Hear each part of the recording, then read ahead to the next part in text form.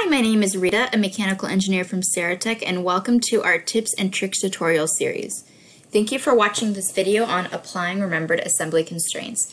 If you have any questions about anything covered in this tutorial, please be sure to ask your questions in the comments below. So today I'm going to be demonstrating how to apply remembered assembly constraints to an NX model. This is beneficial to include in NX parts that are regularly used in assembly, such as standard parts that are commonly used over and over again. It allows the user to add the part into the assembly without having to select the constraints that need to be applied every single time. So I have here a flathead screw standard part. This type of part is oftentimes used in numerous fastener assemblies. It makes it the ideal type of NX part to apply remembered assembly constraints to. So the first step in the process of applying remembered assembly constraints to an NX model is to apply the constraints as you normally would. So I have here an assembly block. I'm going to go ahead and click Add under the Assemblies tab and click the part that I want to add in. So for this part, I want to add an align constraint to align it the center line of the socket head and the center line of the hole. And I also want a touch constraint from the bottom of the head of the screw to the top surface of the assembly. So if I click OK here, and you can see under the Assembly Navigator, we have our constraints. There are two constraints that we applied and our part.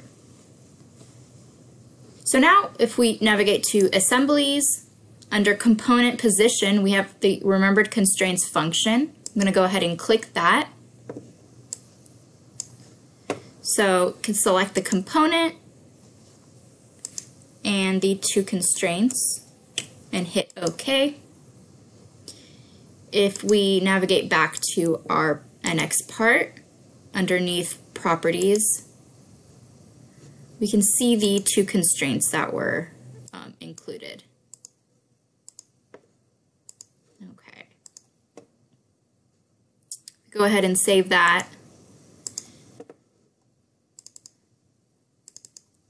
Now, if we were to go ahead and reapply this constraint, this NX part to the assembly block, we'll see the results of this function. Let's go ahead and add it in again. And we see the constraints that were remembered here, and all we have to do now is just to select the parts of the assembly, and it automatically constrains. So there we have it. Thank you for watching this video on applying remembered assembly constraints. Please remember to like this video and subscribe to our channel for more helpful tutorials. Thank you. Thanks for checking out our channel. If you like what you saw, make sure to like and subscribe down below so you don't miss out on any new videos. Follow us on LinkedIn, Facebook, and Twitter for the latest engineering news and information. And to see all of our upcoming events, please visit our website at saratech.com/events.